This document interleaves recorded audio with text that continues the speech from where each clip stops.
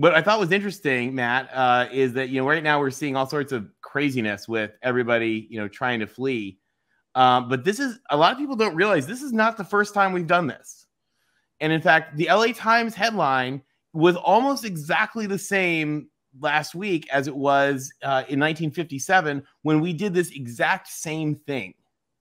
I jokingly called that the coup d'etat because we got sick of issues with sharing revenue with the Northwest schools. And also there was a lot of rampant cheating, particularly with UCLA, and a lot of conflict with the conference being run by the Northwest schools.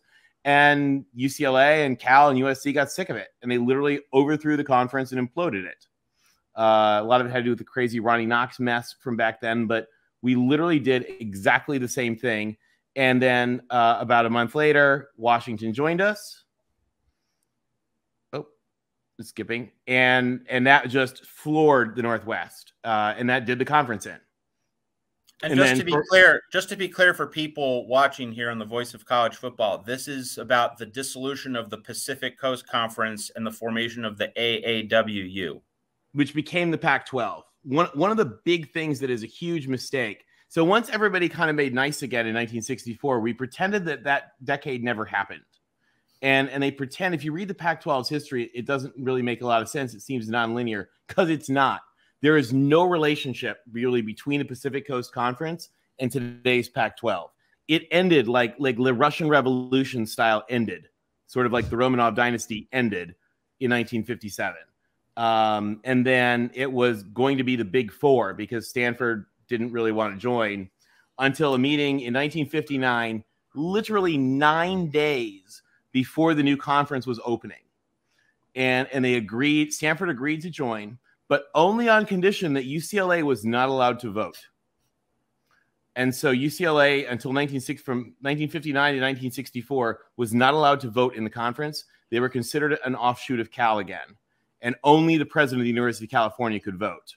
And then they were still so mad at Oregon that when Oregon came back, the deal was UCLA got their vote back. And since then, the chancellors have been in charge.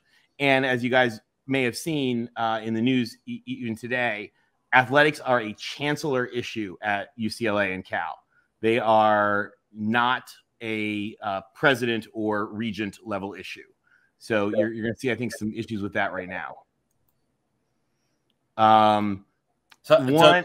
Tony, before you continue, how do you think this affects the July 21st UC Board of Regents meeting? What do you think is going to go on at that meeting? A lot of people certainly want to know.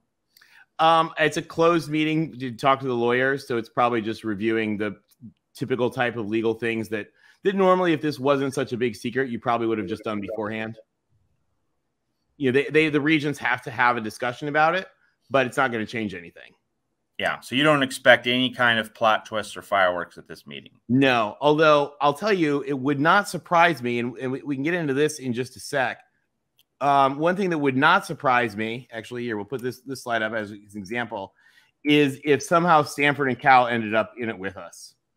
The Big Ten Academic Alliance integrates things like research, integrates leadership development, integrates all purchasing across the universities, IT, cybersecurity, all these academic things that matter more to presidents and chancellors than athletics, quite honestly.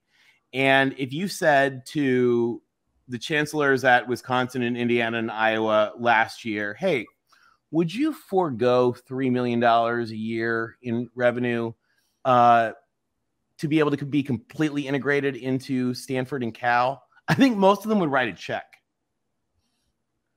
And so, I know this is an unpopular thing. They'll lambaste me in the comments for saying this, but do not be surprised if Stanford and Cal end up at this party before it's over. Maybe even just like Stanford did last time, 9 days before it opens.